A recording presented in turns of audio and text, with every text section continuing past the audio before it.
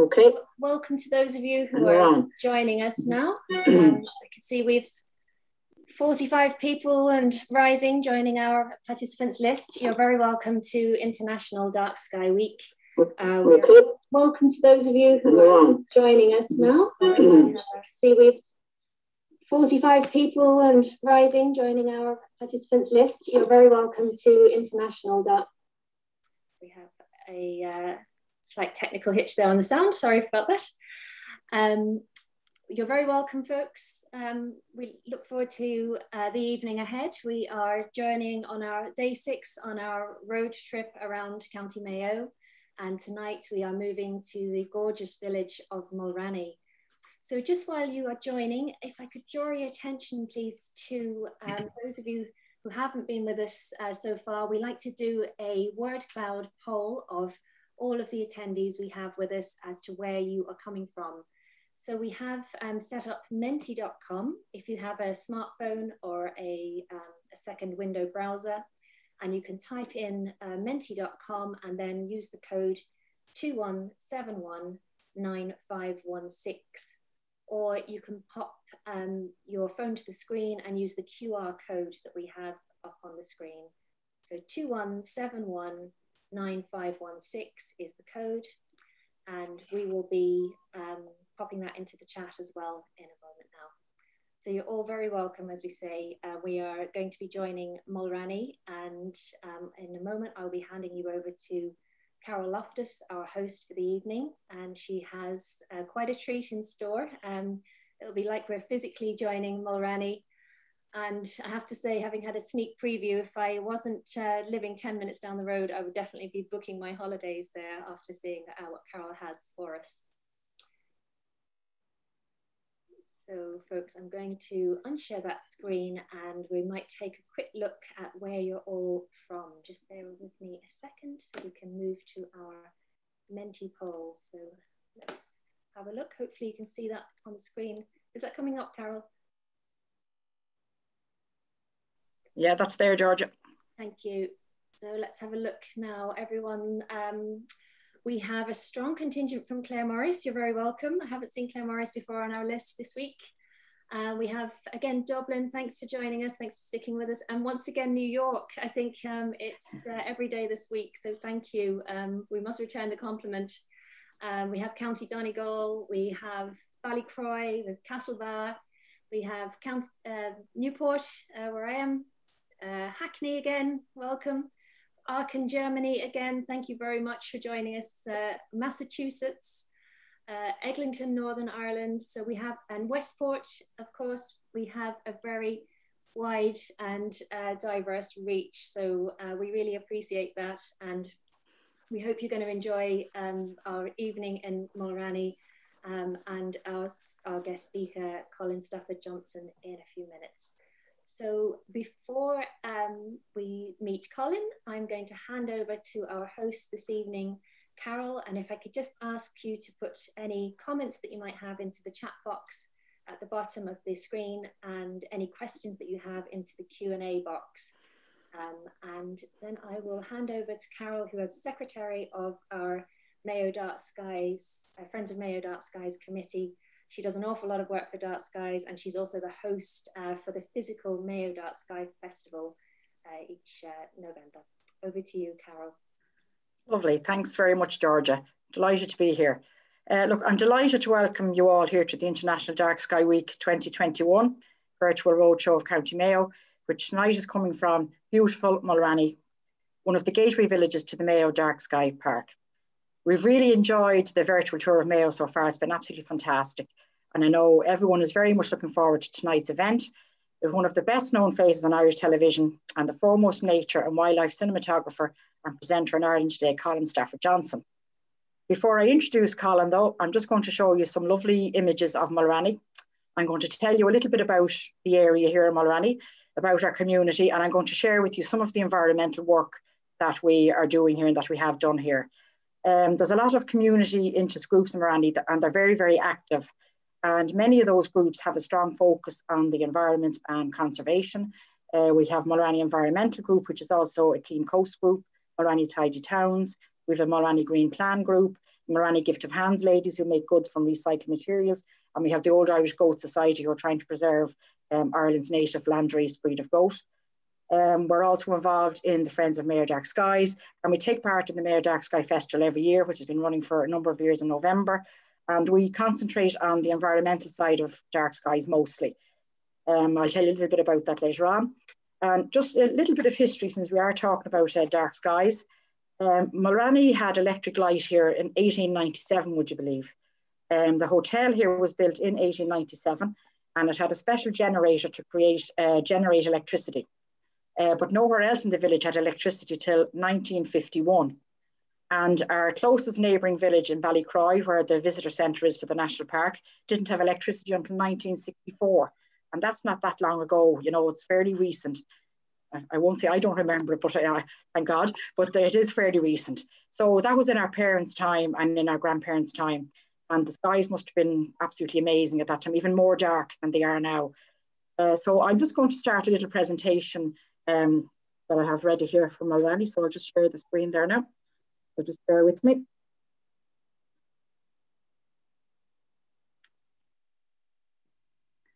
Now, can you see that, Georgia?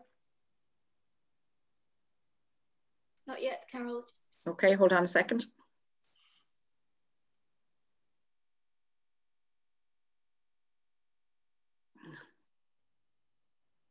How about now? Yeah.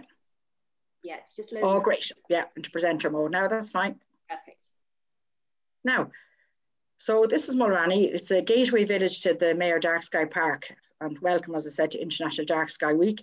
And you can see Mulranny there's between the most southerly point of Blacksod Bay and Clew Bay to the south. It's in an absolutely beautiful location. Just to give some little context to people who are, you know, signing in from around the world. This is Ireland, Dublin here, and this is County Mayo, and Mulranny is just here on the northern shores of Clew Bay looking south. A little bit more context.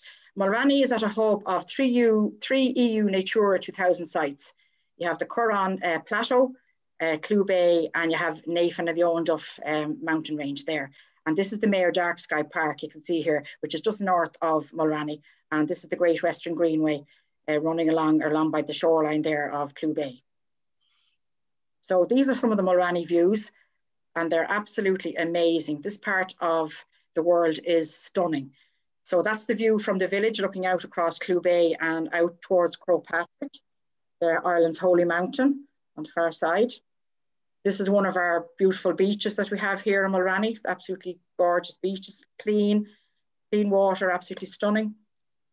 These are some of the islands of Clew Bay here. You can see them here. Another beautiful view.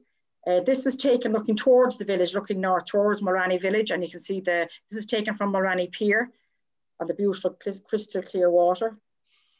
This is Mulranny Beach, another beach. And I just like to draw your attention to the very end of the beach there. I don't know if you can see my cursor, Georgia. Yeah. Well, I found if you look at the very end of the beach there, I'm going to show you what that was. It was a really hot day. And this was what was on the beach. The cows come down for a swim. So that was a novelty for all the visitors who were here on their holidays. They couldn't believe that the cows, but they do go in regular when it's really hot. They go in for a cool down. This is the Victorian Causeway that leads, you can walk across this from the village out towards the Blue Flag Beach. It links the village to the Blue Flag Beach. This area is tidal, so that's kind of a lagoon there, and the tide comes in and out there every day, twice a day. This is a photograph of the moonlight over Clew Bay from Mulranny. Now that was taken at 11:10. You can see that on some day in July, and how bright it is. You know, so not all skies are really that dark, but the moonlight is very important for, I suppose, pollinators and different animals. So I think that's a really lovely photograph of moonlight over Clew Bay. So this is a little bit more about Mulranny. It's located at a crossroads of marine and terrestrial habitats. It's a microcosm of Mayo, and it displays a really highly diverse terrain, flora and fauna. And Mulranny is just nestled there in the hillside there, looking over Clew Bay. This is the Navan mountain range, which is just behind Mulranny, another beautiful, stunning landscape. Ballycroy National Park, which is north of Mulranny as well. This is part of the Mayo Dark Sky Park. That's another beautiful photograph of Ballycroy. This is taken looking north up towards Blacksod Bay. That's Bellacraher Bay, which is part of Blacksod Bay. It's the most southerly point of Blacksod Bay. And that's the view looking north up towards Blacksod. There's Clew Bay and some of its islands. That's looking across a Crowpatch on a cloudy day. It's not sunny all the time, but most of the time. That's why I've picked mostly sunny photographs. Yeah. And this is the Rosmurva mac hare. I'll talk a little bit about that in a minute. That's a really rare habitat. That's the Mulranny Salt Marsh. That's Dawn over Clew Bay.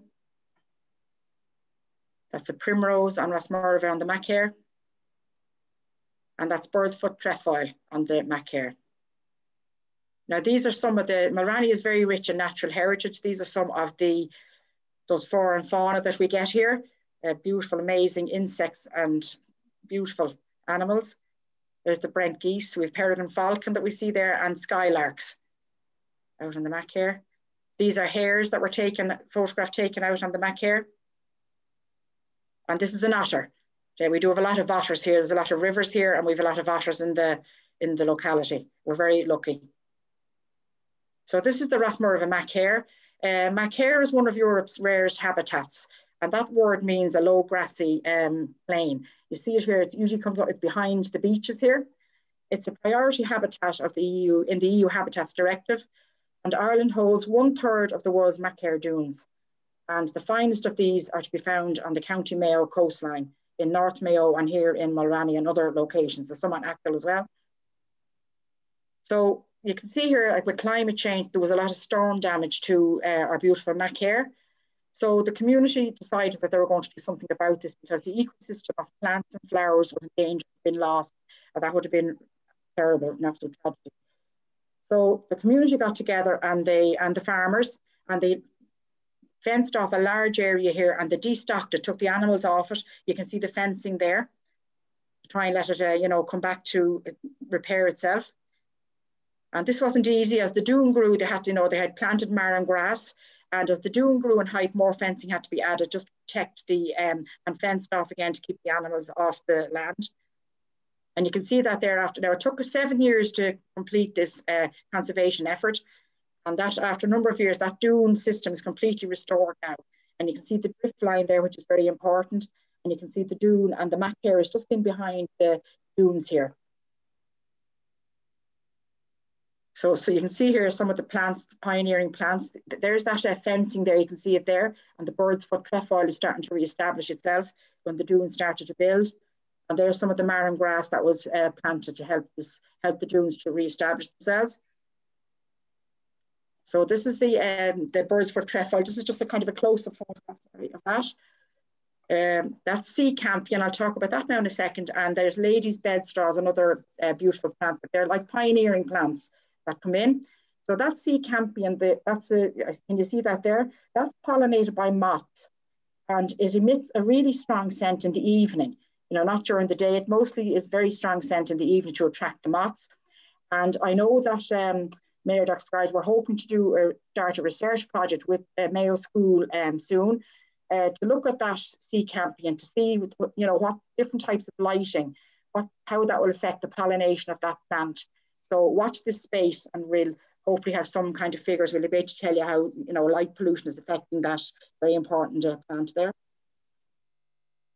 This is another very rare moth that we have here on the mac hare.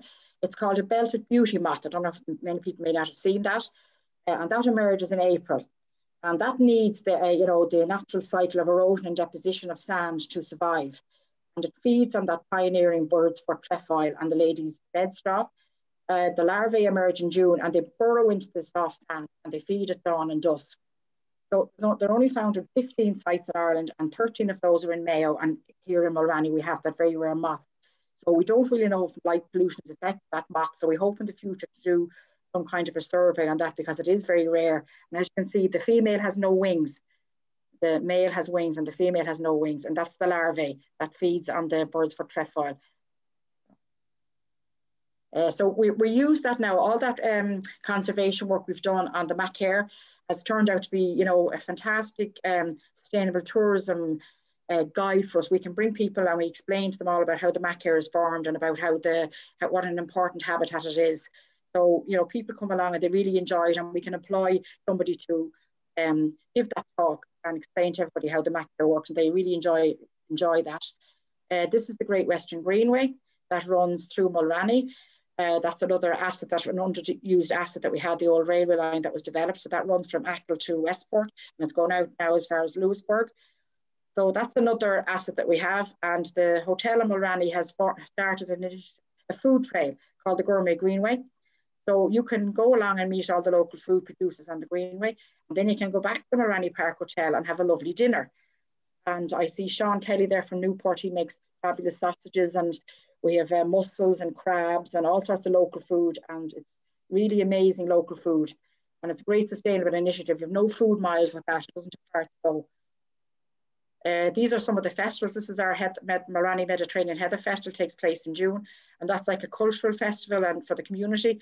You can see our pipe band, and this is the old Achill yawl, which was used for years ago to bring turf and to carry people in this part of Ireland. Very old sailing boat. We have a Stonewall Festival where we are trying to preserve our stone walls. The stone walls are a very important part of the landscape in Ireland, and here in Mayo especially, the thrived landscape. And people come here to help us to repair those walls because we can't do it ourselves. So we're supported by the Dry Stone Wall Association of Ireland, and people really love it. They come and they get to meet the local people, get to work with us to repair those walls.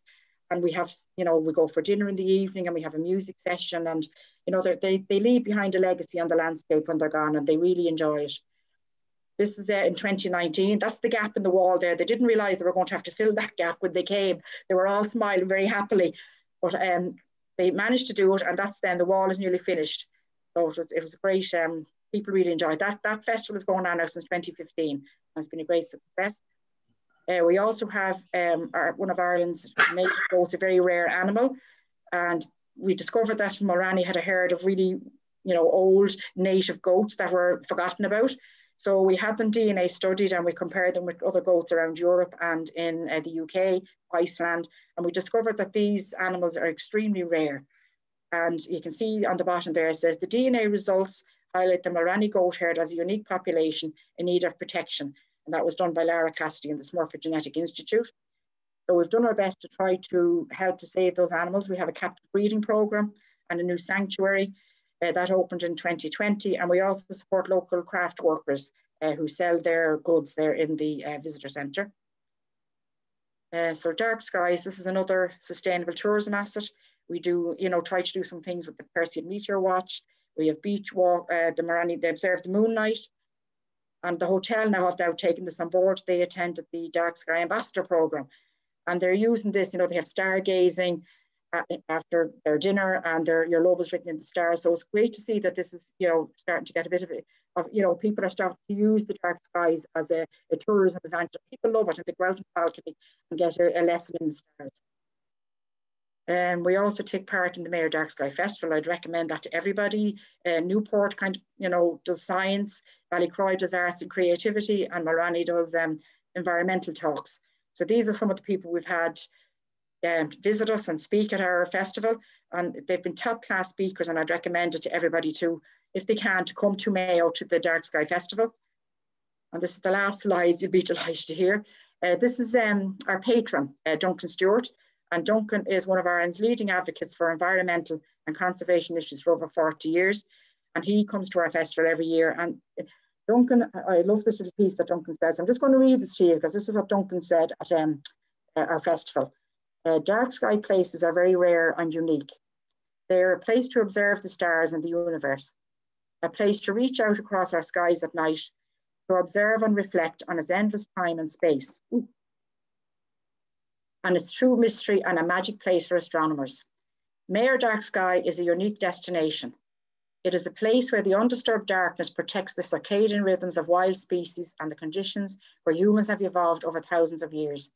It is where you can rediscover this rare quality of true tranquility, serenity, and peace. So thank you. Yeah. Thanks, everybody. Yeah. Thanks, Carol. Okay. Now before I introduce Colin, we're going to play a little piece of one of his programs that he produced, and that is Wild Ireland. We're going to play a little snippet of that, and then we'll introduce Colin to you all.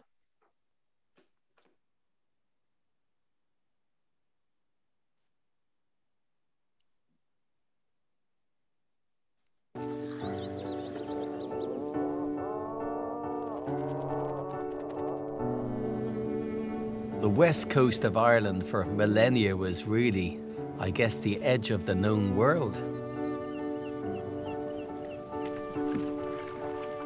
Our ancestors had no idea what lay beyond the horizon. The vast Atlantic was a place of complete mystery.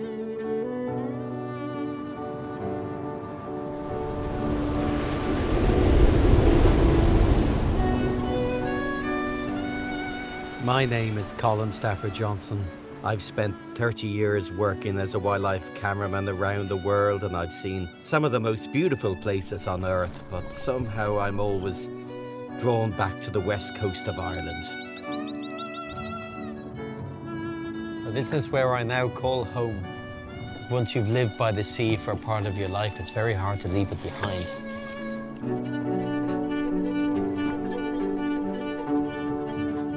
I love its isolation and its wildness.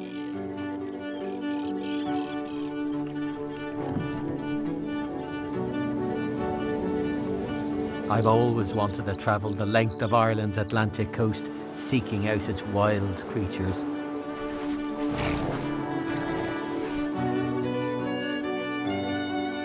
So much of life is sort of timetabled, and when you don't have a timetable, you can't be late. When you don't have a destination, you can't get lost.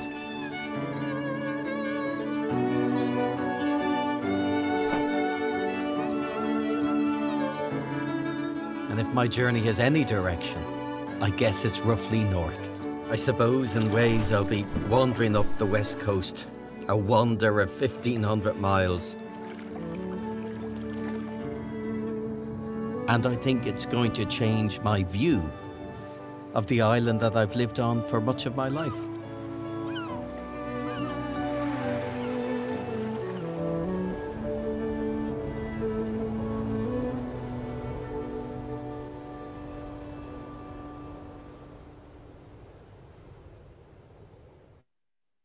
Absolutely fantastic. Fabulous work, Colin.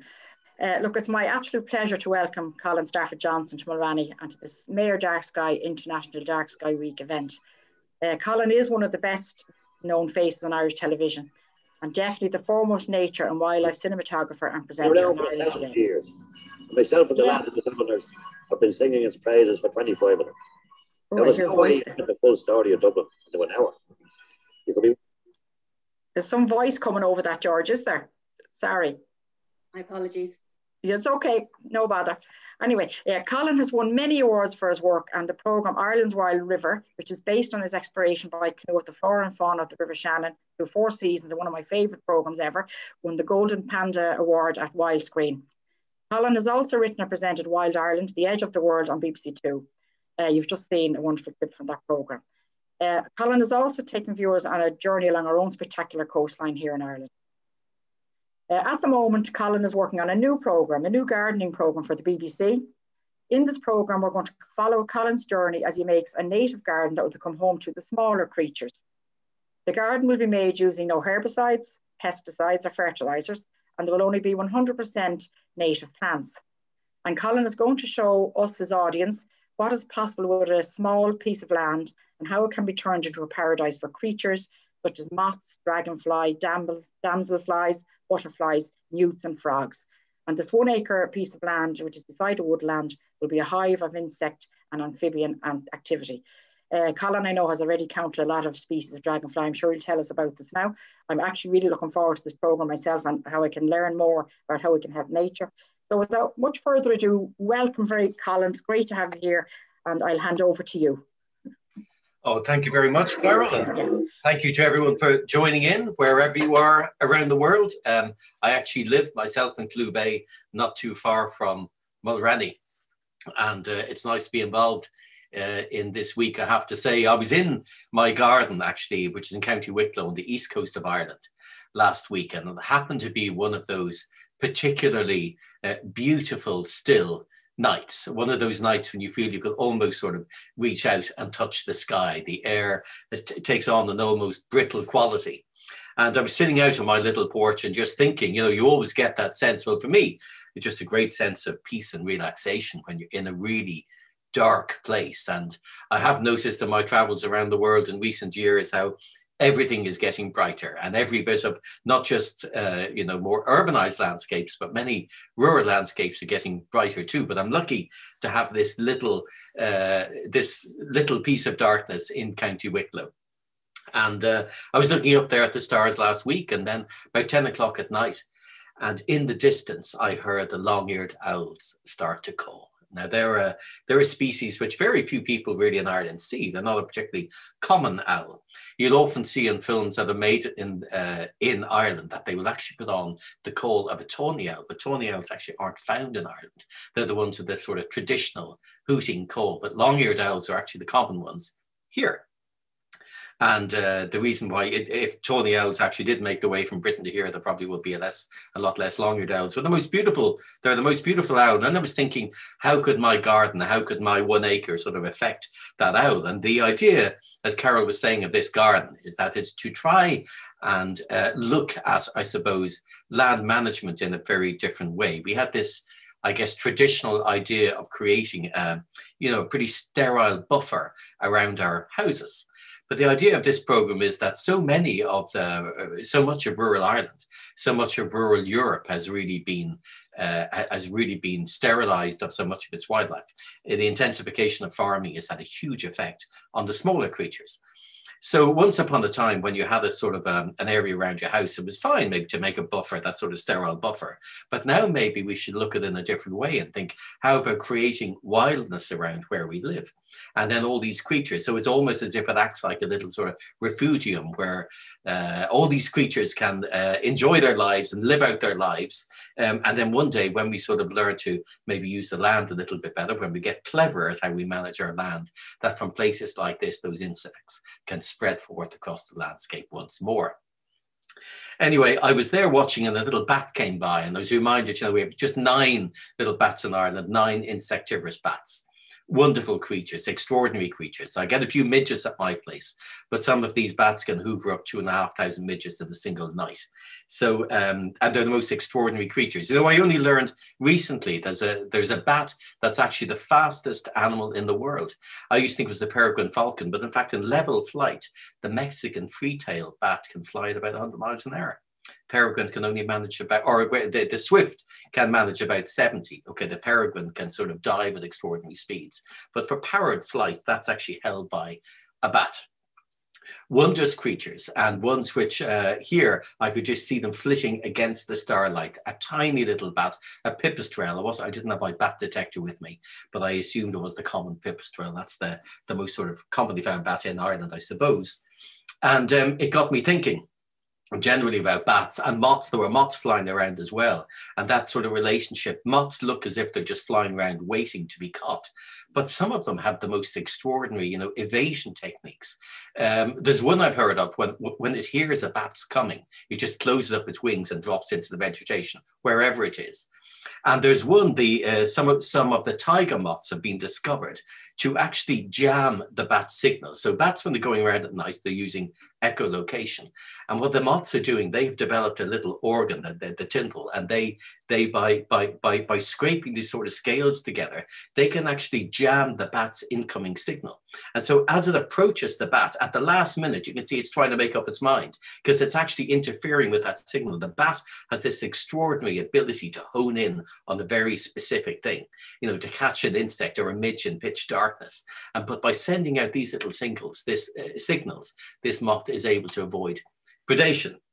And now there's a friend of mine, and I have to say this, I haven't checked this out on purpose, but there's a friend of mine who studies moths, and he was telling me there's one particular moth which advertises its presence to bats in a particular way. It actually managed to generate an extraordinarily loud sound as the bat is just coming to approach it. And it does this by rubbing its genitalia together. Now, you've got to admire an animal that can fly around in the dark and find its food and scare away potential predators by just literally making sounds by rubbing its genitalia together. Anyway, this guy is a bit of a practical joker, so that may not be true, but I'm going to wait till after this to find out whether it is. But knowing the natural world, sure, it's very, very possible. My work as a wildlife cameraman, it takes me all around the world. And last year I had the good fortune, or a couple of years ago, to go to the island of Cuba. And the scene that we really wanted to capture was the events that happen at the mouth of a bat cave at night. Now, there's some of the, Cuba is essentially a limestone island. And as a result of that, over the millennia, these massive cave systems have developed underground as the rain gradually burrows away at the limestone. And you get these massive congregations of bats, tens of thousands, hundreds of thousands perhaps, that live deep underground. Now, when you approach one of these things in the evening, you know, you're approaching through the sort of a normal tropical sort of the tropical heat. It's pretty warm there, even when the sun's going down. But when you get to this cave, I cannot describe to you the overwhelming stench, I suppose, is one thing, because coming from what seems like the very bowels of the earth is this hot air that's laden with moisture. Now, you don't really want to think about where either the heat comes from or the moisture comes from. But needless to say, there are thousands and thousands of bats underground. They are defecating there, having gathered insects all night. They return to the cave, they defecate there. So the heat is generated partially by all that sort of breaking down as the bacteria break that down. It generates a huge amount of heat. And then there's just the fact that there are tens of thousands of bodies. It really is like, it's almost like standing in front of an oven. You know, when you open an oven, you go, I wish I hadn't done that. You get this blast of hot air. Well, it's sort of like that, but just imagine that air also being laden with, well, what could we say? Bats' bodily fluids, I suppose. Anyway, you'd kind of think, well, why would you want to hang around there? Well, at the entrance to this cave are all these boas, these Cuban boas. They're a relatively rare snake, but they tend to gather at the entrance to these caves. And what they do is they essentially fish for these bats. So they come along, you watch them arriving in the evening, and they go along the roof of the cage, and then they will hang down almost like fishing lines. And they have an ability to actually, they can't see the bats in the darkness as such in a normal way, but they are able to detect the heat that the bats generate as they fly out. Now, it's just constant battle that's been going on for years, because some of those bats might be 20, 30 years old, and they come out of that cave every night, flying back and forth, and they have to fly through this gauntlet. But standing there in the dark and trying to film this thing is quite interesting, because we've got these big snakes moving around. Now, the bats attract all sorts of creepy crawlies. I mean, if you don't like creepy crawlies, this isn't really a place that you want to be. There's all sorts of scorpions and beetles and things that names I really don't need to know. These are creatures I don't really need to meet again, but little creatures, which are all there to sort of feed on the sort of ecosystem that the bats have generated. When you're filming these things at night, you're using infrared cameras. You don't want to disturb the bats. So the thing is, you could see me. So the cameraman could see me, but I couldn't see anything. And you just have that sense of something, of just things going by your head. But because it's so absolutely pitch dark, you can't see them.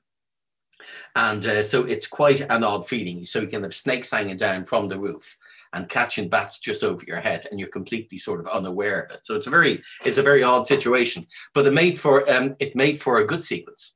And it got me thinking about generally darkness, and, you know, events like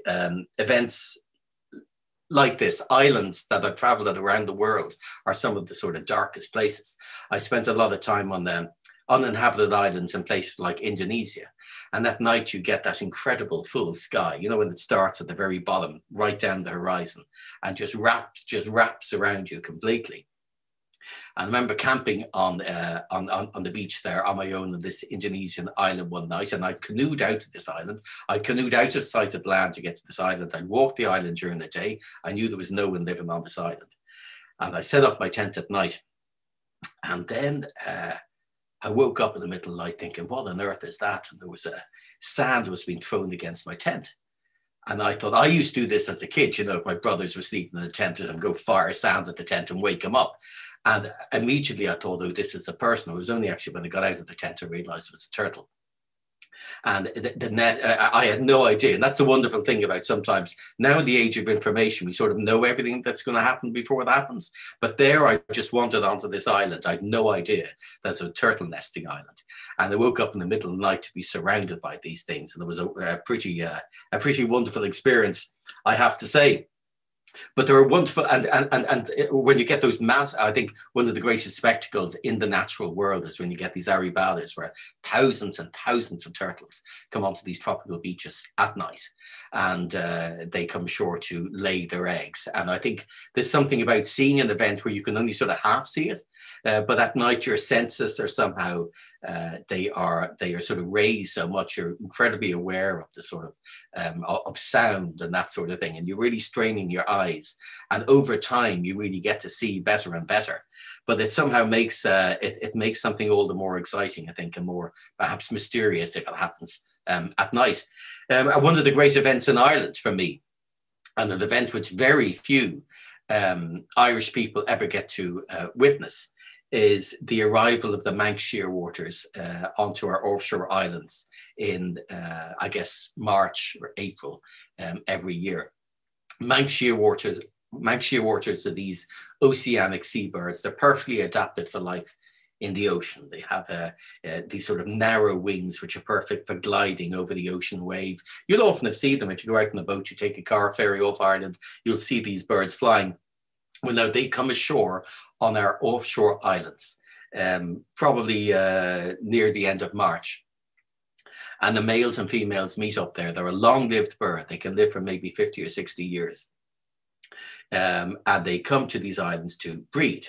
So the couple will meet up, and they'll meet up in March, and they'll get to know each other again. And after mating, actually, the female will go off to sea to feed for a couple of weeks. And they do these extraordinary journeys. They spend the winter off the coast of Brazil or someplace like that. And then they come to colonies off the west coast of Ireland, and indeed off Britain, Wales and Scotland and places like that. That's where the majority of the Manx shearwater population of the world is found. But when they do come ashore at night, because it's so dark, in order to find each other and in order to locate their mates, they start calling. They do this most extraordinary sort of call. The males call to the females and vice versa. And it's an absolutely haunting sound. If you ever get a chance to witness this, if you're in Ireland, probably the easiest place to witness it is the Great Blasket Island, because you can actually stay there. So you can take a boat over from Ventry or something like that, and you can go and stay in Peg's house. If people may not be familiar with Peg, some of our overseas friends, but Peg Sayers was a woman who lived on the Blasket Islands, and she wrote a book in the Irish language, which, well, people have various opinions of this book.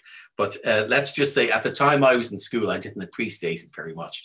And I ended up anyway staying in Peg's house. But Peg's house is where you go. You can stay there. It's like a hostel if you want to hear the shearwaters. You also get hundreds of grey seals, up to 1,000 grey seals on the beach. You get, hares boxing at this time of year, all sorts of things. But to be there to witness these shearwaters arriving, to that sound at night, and it's an incredibly Irish sound. It's certainly a sound from these islands, us and our neighbouring islands. It's very much a sound from this part of the world, but it's a sound that very few people, I think, are familiar with. But it really is something worth doing. If people say to me, oh, it's the one place I should go, or some event I say, get yourself out to an island like this. And the darker it is, the better. They only come in at night, because if they came in during the day, they would be predated by gulls and other things. They're so well adapted to life in the ocean. They've got the narrow wings, but they've got feet very far back on their bodies. So that's fine for swimming around on the ocean surface. That's what you want. That's how you get momentum, but not very good if you're walking on land. So they tend to sort of crash into land and waddle about the place. Now, I wanted to film them on the Skellig Islands. And they, Skelligs, for people who aren't familiar with it, you might have seen them in Star Wars for our overseas guests, but there's a monastic settlement on the top of this island. And it's the most extraordinary place. There's this series of stone steps leads up to the top of this island and up to this monastic settlement. And when you're up there at night watching the sun go down, it is one of, I think it's the view in Ireland that I have to say is of global quality. When you're actually on the very peak of the Skelligs and you look across to the coast of Kerry, there's an absolutely dramatic and dark coastline for the most part, I'm glad to say. And then you're sort of high above the sea, so it appears to be this sort of inky black colour. And then as the sun sets and all the diurnal sounds, all the puffins and razorbills and guillemots, they all stop making noise. And then there's silence for a while, and then the sound of the shearwaters as they arrive. And they come into these little monastic settlements and they move around the place. And I was lucky enough when I was filming there, most of them go straight underground, but a couple of them had gone into the little stone-built sort of monks' houses, as it were, into the little cellars, and they were just nesting above ground but in the darkness, and you could see them meet up and that sort of thing. The males normally do the first bit of incubation. They share the duties. They just lay a single egg, and they look after that chick for a couple of months. And after a couple of months, that chick is then left. At this stage, it's heavier than its parent. The parents go off on these extraordinary foraging trips of maybe hundreds of miles to find enough food to feed the chick, and then they return every few days. So that chick is there in the nest for a couple of months. It gets enormous. It gets very fat. And then one night, the parents just leave it and never come back. And so you see the chicks then looking a little bit bewildered, and they come to the entrances of the burrows after a night or two, and they're looking around thinking, you know, is there no one coming back to feed me? And that's it. They are on their own from that moment forth. They have to set off into the world all by themselves. They're, as I say, they're very poor at taking off from land. But when they tend to find a rock, and they climb to that rock to get a little bit of lift, and they wait for a wind, and then they launch themselves off into the blackness for the first time. Now, quite a few of these juvenile birds that are around in that leave the nest in sort of September, they run into problems actually by because they're attracted sometimes to lights. They get confused by lights, coastal lighting, and they end up in some of the towns around like Dingle and places like that. They actually land on the ground in some place on the jetties or even people's gardens. And once they do that, they really can't take off again. So unless a kindly passerby finds them, they are doomed. They're very vulnerable to be predated by, you know, cats and dogs and things like that. So, and this is a problem around the world, but it's one that's actually quite easily solved. Even if, you know, you say to people, okay, look, have your street lights during this part of the year, but you could just keep the lighting down from maybe, you know, the middle of August until the end of September, and that would make a huge difference. And I think the buy-in to things like this can be quite good, really, if things are presented in the right way and people feel that they have an ownership. I was very impressed there in Carol's video that the people of Mulranny have done so much to restore that dune habitat. What's an incredible, you know, that's a very encouraging very encouraging kind of a situation, and one which I feel is happening maybe more and more. For many years in this sort of wildlife conservation, I used to be, you know, concerned that everything was just going to get worse. But now I think that actually there are a lot of people on board, and particularly in Ireland, I think we have the opportunity to make everything vastly better. And I'm hoping that's what's actually going to happen in the future. Now there's an event that happens, there's a nighttime event that happens in Clew Bay, and one that very few people have witnessed. In the month of October, there's an extraordinary migration that happens, and it tends to happen after a storm. Now we have the European eel in this country, and it's an Andromeda's fish, or one that moves between freshwater and seawater. Now most fish that do that, the salmon and the trout and things, they are born in rivers and they migrate to the sea to feed. But eels do the opposite. They're born in the sea and they migrate to rivers to live out their lives.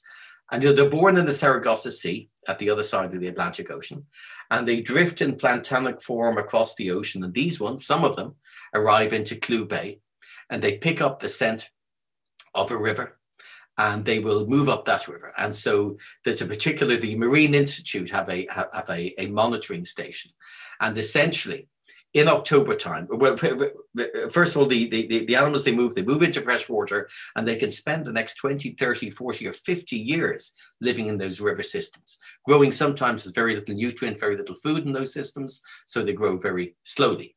Now, how do you tell an eel's age? Well, unfortunately, you have to dispatch it and look at its inner ear. You actually, and rather like a tree trunk, if you make a section of its inner ear, you can tell how old it is.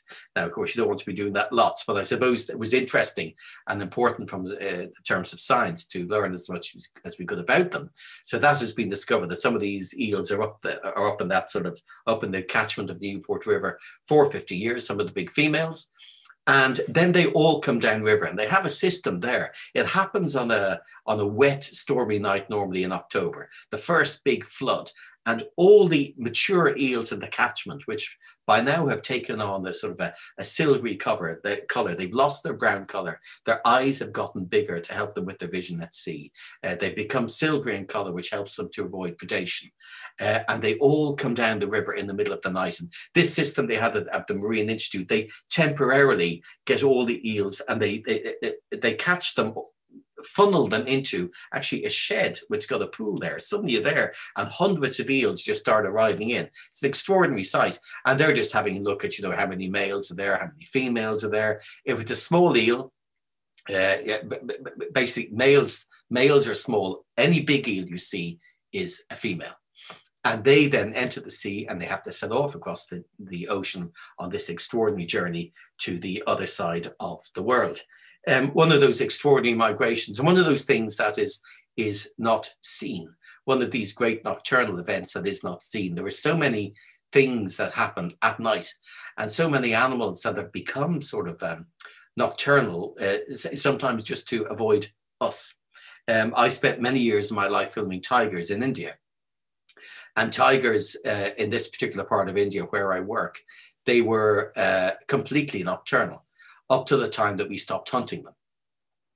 And then they sort of started to be seen more and more during the day. And now they're almost equally happy day and night. So I sometimes wonder with so many of these sort of nocturnal animals we have that we associate as being nocturnal, it's probably some of it is that they're just avoiding us. I mean, some are obviously nocturnal specialists, the moths and the bats and things like that. But some of them, unfortunately, are probably more nocturnal than they might want to be, just because of our interactions with them. Anyway, sorry, I thought someone said something. So back to my garden. My garden on the east coast of Ireland, I have to say, it's given me great pleasure, that sense of trying to create something on a 1 acre plot of land, create something, a home for the smaller creatures. And that's what I'm trying to hopefully encourage people to do with this particular program, is to look how they garden. And if you go native plants are essential for native insects. Moths aren't as fussy as maybe butterflies. Butterflies can have very specific food plants, and if they don't exist in your garden, then there's no place for them. I used to think just putting up a butterfly bush was enough. That just gives them a little bit of food and nectar. But if you really want to get insects back in your life, the insects that drive the bat world and indeed that drive the natural world, what you've got to do is to look after your native plants. They have been sold to us as weeds in recent years. The gardening horticultural lobby have sold them to us as weeds, but they in fact are the most valuable plants out there. And if you want thriving habitats, they are always based on a thriving native flora. But I'm hoping that over the years that pass, I'll do minimal management here and go to as many plants as I can have. The insect populations will come, and hopefully those creatures of the night will be there in abundance. I've just got myself, or I'm just getting myself a moth trap, and I intend to spend, there's a whole crowd of people, a whole community out there, mad crowd of people around Ireland, trapping trapping moths, and it really is, it's extraordinary. You'd be amazed that we only have about 7 species of butterflies in Ireland, but maybe well over 1,000, I don't know, 1,400 species of moths. There's amazing diversity out there, and it's something that I've got to get to learn more about, not just to identify what they look like, to be able to name them, but actually find out how they interact with the natural world at night. Look, all this talk of night makes me think about the dawn, and I think someone was going to had something queued up. Yeah. A little scene from another film I made called The Secret Life of the Shannon a few years back. It was edited by a woman called Emer Reynolds, did a wonderful editing job on this. And these films, the production company I work with are called Crossing the Line Films, who are now based in Mayo, and now based in Westport, just down the road from me. So it's good to have them at this part of the world. Anyway, everyone, look, thank you very much for joining wherever you are in the world. And hopefully you'll come and visit us sometime, because once this virus goes away, this is, I think, well, even the video, the pictures that Carol showed us earlier, I thought were pretty inspiring. Yeah. Thank you very much for joining us. Yeah, thanks, Colin. We'll just play your little piece there now. The sound coming through there, Carol? Yeah, it is, yeah.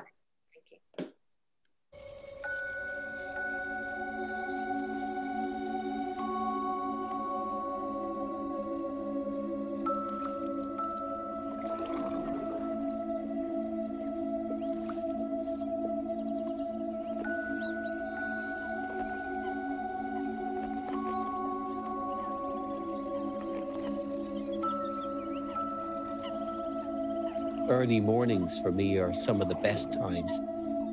The dawn chorus comes and the reeds are full of bird song, and it's a wonderful, happy time.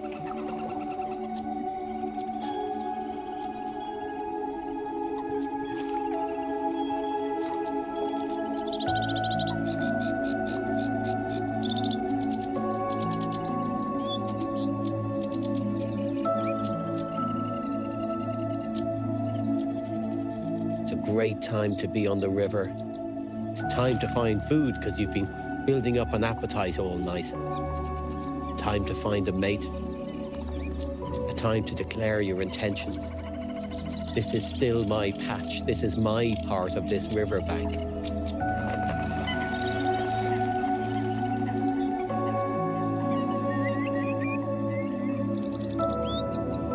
It's a wonderful, peaceful time of day.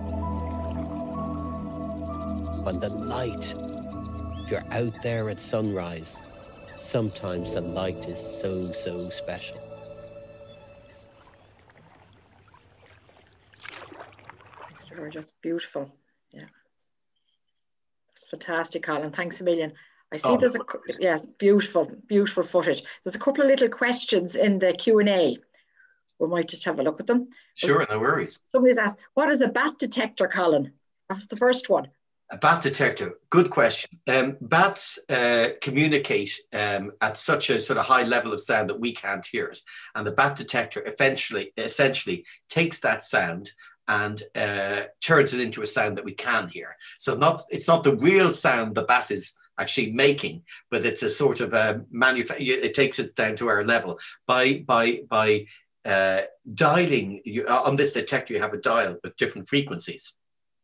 Every bat in Ireland calls at a particular frequency. And so by using this dial, you can actually identify what bat is calling. Now, it's not quite as simple as it sounds. In the beginning, it's a bit confusing. They all sound pretty similar, but it's like learning birdsong or something. You learn one and then you learn another. And, you know, there are some of the bats in Ireland are really rare, and some of them have very distinctive sounds. So it's actually not that difficult. And there's something, even if there's a bat detector in the community, it's a great thing just to be able to go out at night. And, you know, you think that the world is silent, but thankfully we cannot hear the calls of bats, because if we could, we would be driven absolutely nuts, because it's a really, really loud sound. All right. Thanks very much, Colin. Yeah, I see there's another one there. Somebody wants to know, what do you think of the walrus that's been seen in Kerry in Wales recently? What do you make of that? Well, I just hope it finds its way home. I mean, you get these vagrants and I always feel pretty sorry for them. It's never a good sign if an animal is completely off course. So I hope it makes it. Last I heard of it, as it was in Wales, it was there for a while. It appeared to be feeding, but it's got an awful long way to go home. And you have to ask yourself, well, how did it end up here? It's something maybe isn't quite right, I would think. Okay. But hopefully, I mean, amazing size. They've actually turned up in Clew Bay before. They turned up in Clew Bay, I think, in the 1970s up by Old Head, or maybe into the 80s. Yeah, okay. One of the rocks out of Old Head. Yeah. So hopefully it'll get home. Okay. Yeah, somebody has another thing. They said, Colin, about 1 week ago, I saw what looked like a nut tree tussock moth at dusk on a mild day near some trees at Clew Bay. Are these unusual in Ireland? Never heard of it. A nut tree tussock moth. I've heard of a tussock moth. What did you say? A nut tree? A nut tree tussock moth. Hopefully there's a moth person. Hopefully we've got someone like Wendy Stringer who's on this someplace, and she can maybe say, I've heard of tussock moths, okay, and they are around. They are around at the moment. I think some of them are in flight right now, as far as I know. Okay. But that is what, there are so many species of moth. I've got a lot to learn about. Yeah. So that's the good thing about the project I'm working on right now, is that I'm learning about things that I really hadn't spent a lot of time on before. And the things, I've traveled all around the world observing wildlife, and I've ignored many of the interesting little things that live around me. So that's one thing you're going to find out about. Yeah, there was another one there. Somebody asked it, and I know the answer to this myself, but have you ever seen a murmuration? I certainly have. There's a fabulous murmuration going on. Yeah. That's a starling murmuration, particularly in winter. We have our native starling population, but in winter we are joined by huge volumes of birds from Northern Europe and Russia and places. They all come down to Ireland where the ground, where they can forage. They need open, soft ground on which to forage. And you get these massive, just last time of the day, they get together, and they're tens of thousands sometimes. There's one in Lough Ennell in Westmeath at the moment, and there's just vast numbers of birds there, and it really is something worth witnessing. The sound as they go overhead, myriads of beating wings, all probably in an effort to avoid predation. You get the odd sparrowhawk around, and you see them go into the middle of the pile. They come out with one, but your individual chances of being taken are pretty small. But they are extraordinary, an extraordinary sight, the greatest spectacle in Ireland, I suppose. Yeah, it was on. You had you showed that on the program on the Shannon. I remember seeing it. It was amazing. That's right. It looked fabulous. Right. Yeah, it was absolutely it was beautiful. Yeah. There's another one here now. This is a technical question for you, Colin. What type of filming camera gear do you use at night? Well, nowadays, there's all sorts of stuff. Now that it used to be extremely sort of expensive technology, or very basic. When I first started, we used these little sort of security cameras with lenses, and the quality wasn't very good. But now there's some of these little still Sony cameras, and they have an incredible night vision ability. We were shooting something just the other week. I've got my little sort of cabin, a glorified garden shed. I wouldn't say it's even glorified. It's basically a garden shed. And that's where I stay when I'm in Wicklow, and I'm just living by candlelight in the evenings. But I had the candle outside, or a little lamp that just had a single candle flame. That was almost too bright for the camera. And this is like a kind of consumer price camera, it's still like 1,500 quid or something, but it's not something that years ago might have cost 50,000 or 100,000. Very good. It's amazing what the technology can do. Yeah. This one now, a lot of people are looking for asking this question, Colin. Colin, thank you for your wonderful talk. I really want to be a wildlife filmmaker, but I don't really know where to start. Do you have any tips you could share? Oh, yeah. Well, it's a tough one. Basically, if you want to be one, I'd say a lot of people, some people might think they want to be one. But if you want to be a camera person, which is how I sort of started, that's what I did. That's what I've done mostly. Essentially, you have to go out and start filming things. And it's not that. And what I would say is, if you watch a wildlife documentary, any wildlife documentary, just turn down the sound. That makes you concentrate on the pictures. So you really concentrate on what happens within that frame. The great thing about, as a learning resource, it's amazing, is all these great films are out there. And by turning off the sound and just watching the pictures, you can really teach yourself an awful lot. I mean, most people are pretty much self-taught. And then you phone up your mates if you're not quite sure about something, a technicality or something. Okay. But it's just a question of actually going there. I mean, someone just contacted me last year. Quite a few people did, and said, look, have you got something to show me? And most of them didn't. But then one of them did, and he's now working in the industry. So it's I suppose about showing and proving your interest, and then you know, sticking at it. Pretty much anyone I know who really stuck at it, and it is a competitive industry to get into, but anyone I know who actually stayed, you know, stuck at it, they got into it eventually. Oh, very good, yeah. But it's a tough industry. I mean, work, you never know where it's coming from. And I've been doing it a long time, but I never knew where the next job is coming from, and that's okay, very good. Yeah, here's another. When is your garden program starting on BBC? I believe it's in November. There's a series called Gardener's World with Monty Don, and basically it stops and I take over that slot for the next 2 weeks.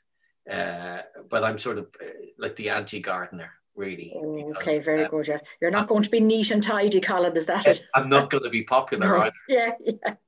I know that. That's fine. Yeah. Anyway, but it's all about just what I'm doing. I'm not trying to tell anyone else how to live their life. I'm just saying, this is what I'm doing, and these are the reasons I'm doing it. The sense that I want to be empowered to do something. And I think a lot of people feel like that. They want to do something. There's sometimes a lot of bad news about the natural world out there. And so this is a way of making you feel better. So it's a win-win. Very good. Okay, I have a question, actually. It's not, if people don't mind. I know when you were filming that, the show on the Shannon, Shannon, and there was a lone corncrake calling for a female. He was calling and there was no female answering.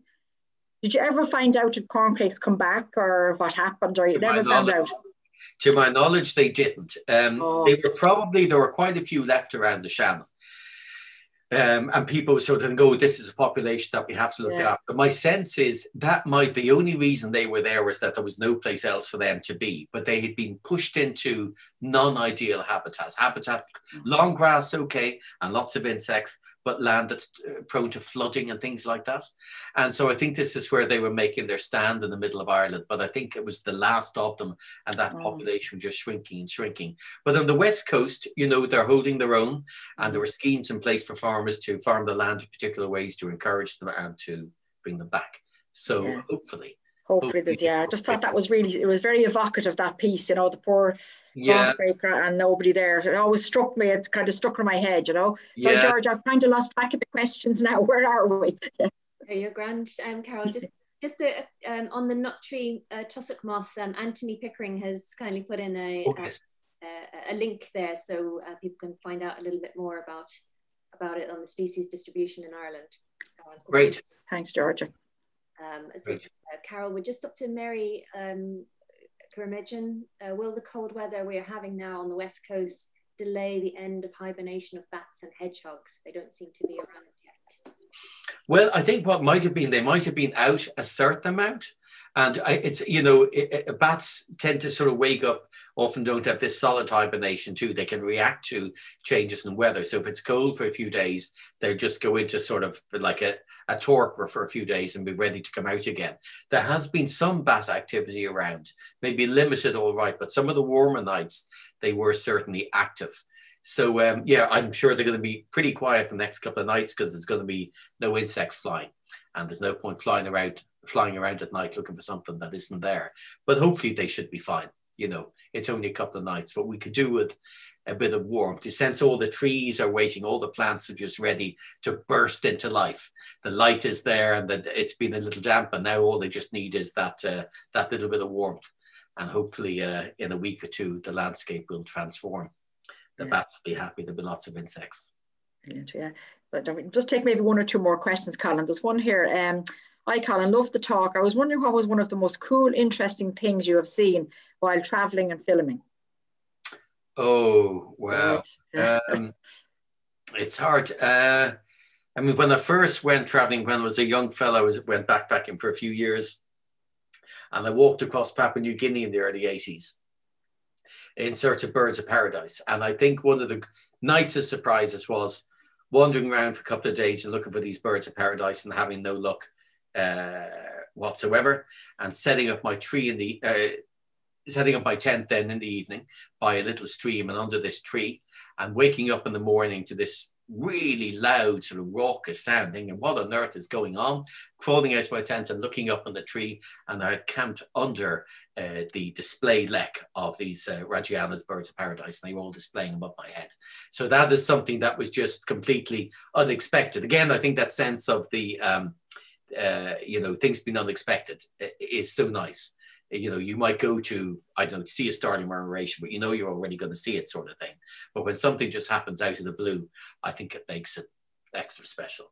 And then any moment I spent with tigers, because tigers are just extraordinary animals, and I got to know an awful lot about them and learn a lot about them. And so, yeah, they are, yeah, yeah, so many simple, yeah, things. Jaguar, maybe suddenly, jaguar coming out of the bush, all sorts of things. Yeah, sounds. Yeah, you've had an amazing time, Colin. You've seen some amazing things, haven't you? Really. I've been lucky enough in that sense of lots of, but you know, with constant travel, there are downsides too, but there aren't that many of them. But still, yeah, but still, I have to say, I'm just revved up and ready to go now again. I'm feeling the same. You're locked in. Yeah. But it's a new world, and it's a world of, you know, carbon, a new carbon world, and all that sort of thing. So it's going to change everything in the long term. We've sort of had the best. Our generation had the best of everything, really. That ability to travel anywhere without feeling guilty. And it's all going to be different from here on in, I think. And I bring people on tours around the world to see tigers, to see jaguars, and now have to really look at how you can justify that, and to make sure that money then at least is left behind directly for conservation projects and things. But because I guess people are going to travel anyway. But they were very good comment. Part of the picture. Yeah, we might just do one more, I think, and then because we've gone after 8 o'clock. There's one here from Robert Coyne. Are there any native specific night-scented plant species that would be great to plant for bats? Well, I think, for bat, I just planted a load of honeysuckle this week. And the honeysuckle is one of those things that you were talking about the campion earlier. It starts to smell beautifully in the evenings. You get that lovely, strong, heady scent, and that's attracting lots of moths. And that in turn hopefully is attracting the bats. So that's one, that's a climber. That's a climber that I have just put in this week. The thing about the good thing about moths is they're not quite as fussy, for instance, as some butterflies. Moths will often eat a range of food plants. So that's a massive advantage. If you're able to eat lots of different things, your chances of living in an area are a lot higher. Whereas butterflies can be very restricted to, as I say, to very specific things. Okay, very good. I think, is there any more, Georgia, there now? I think we're...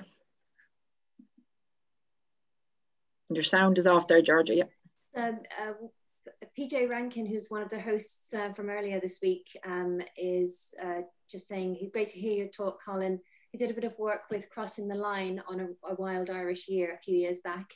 Okay. Covering the skuas. A fascinating experience, once thriving community. Is there any specific wildlife along the Mayo Islands that you have yet to witness or cover in either your personal or professional capacity? Well, I've tried to root out as many as I can. Things like skuas and shearwaters, all the more sort of obvious ones I have done. There's probably, what I haven't done so much is explore the underwater world of the west of Ireland. And that's the thing, that's where I'm pretty ignorant, actually, because I've got an awful lot to learn about that.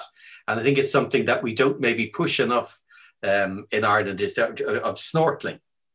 Diving, it takes all sorts of, you need all your gear and the expense of it.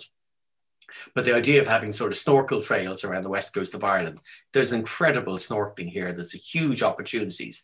And when you put on a mask and snorkel and put your head in the water, you really enter another world. And that is something I think maybe we don't think enough about. I do it in rivers and lakes and things too, and it's great.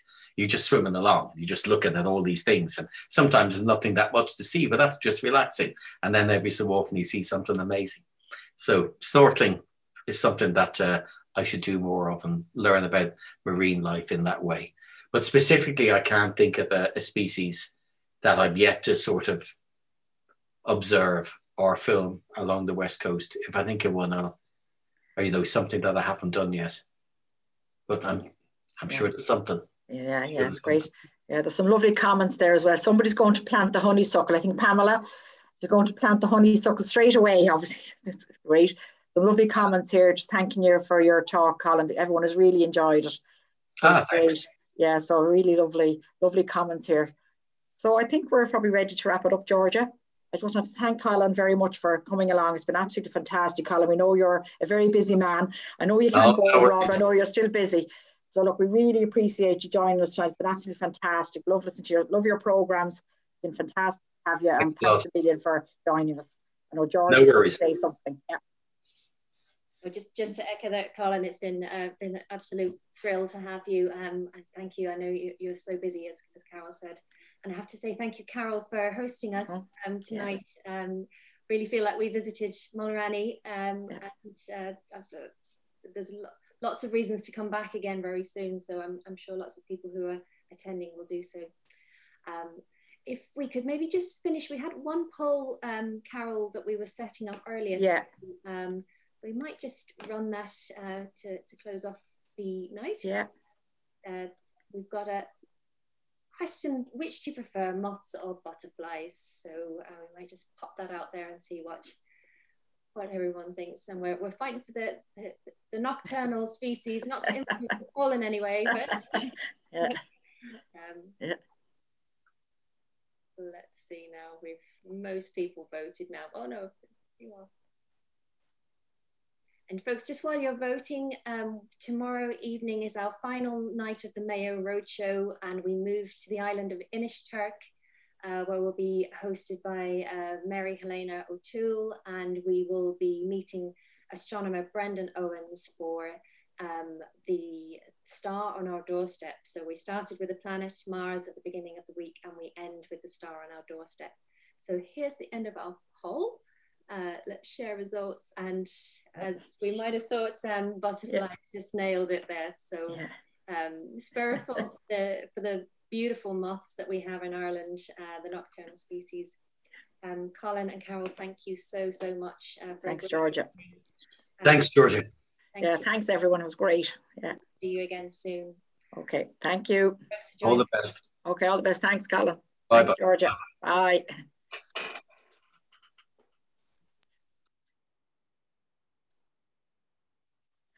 See you, Georgia.